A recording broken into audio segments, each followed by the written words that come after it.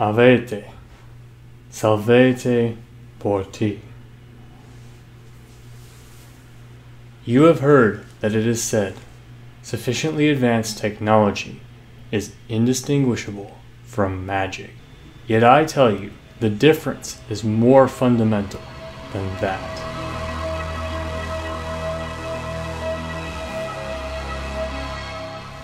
You are watching an illusion, words spoken into a metal artifact, days, weeks, or perhaps years ago. Yet we all agree that it is science, not magic. What's the difference? Let's start by asking, what is science? You may have heard of something called the scientific method, involving hypotheses, theories, and laws. But here's the big secret. That's just a funding strategy.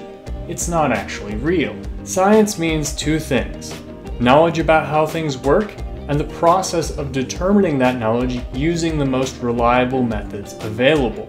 600 years ago, the idea that the Earth was the center of the universe was science, based on the best methods we had back then, what it looked like, and tradition. Since then, we have realized that those are not good methods for determining what is true, and we have adopted new methods like experimentation, statistical analysis of data, and many others. There's a problem here.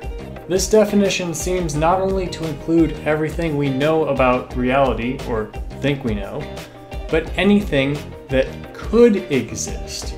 Because if something could hypothetically exist, then in that universe it could be studied, which would make it science. This is where the idea comes from that magic is just science we don't understand yet.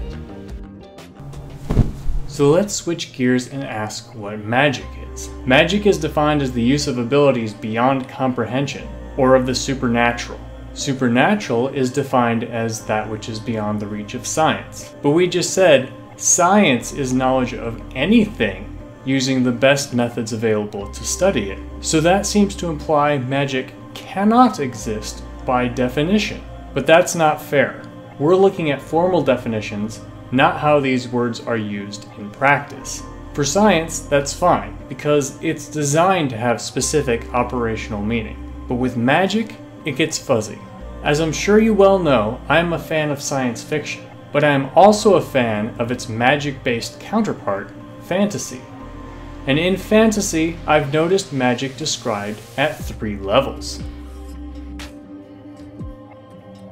All of us, no matter what culture or time period or fictional universe we come from, has a picture of the way we believe the world to work.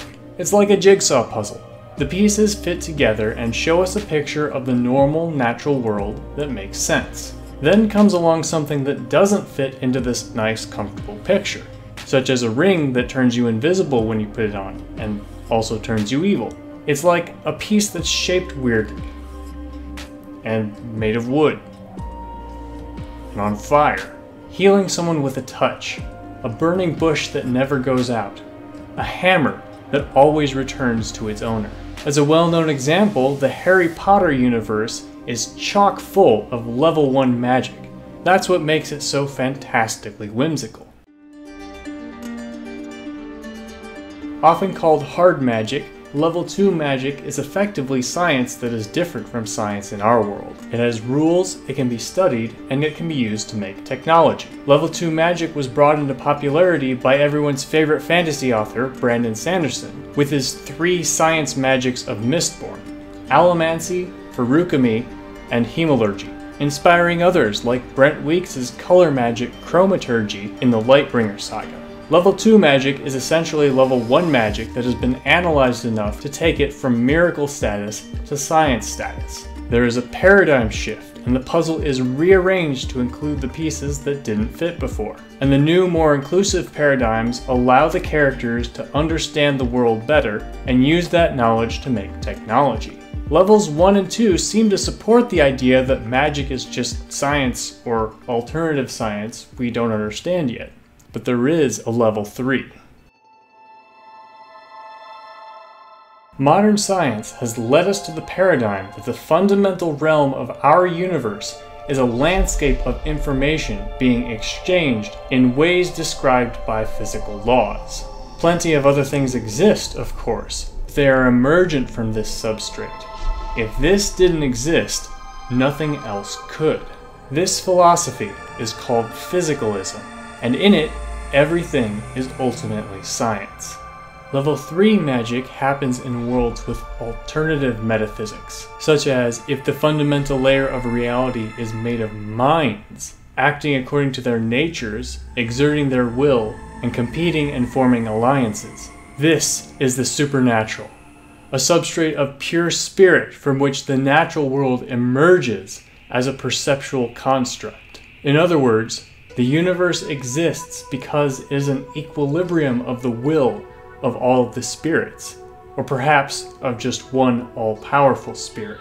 This metaphysical theory is called idealism, and the difference between science and magic is embodied in the difference between physicalism and idealism. Level 3 magic can be found in stories like The Lord of the Rings, The Chronicles of Narnia, and Brandon Sanderson's most recent series, The Stormlight Archive.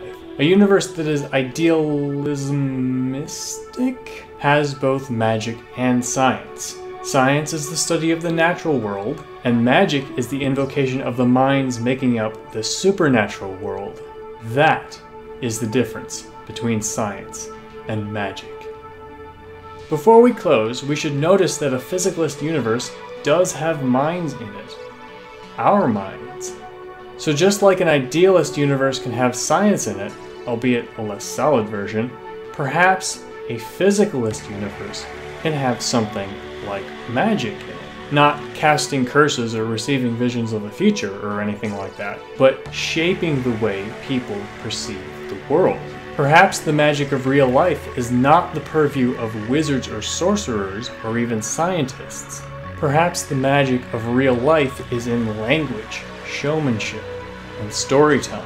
The power to influence what a culture, or even just a single person, views as possible, good, and worthwhile is not in technology, but in storytelling.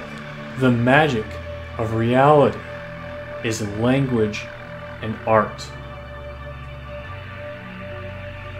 The magic of reality is language and art.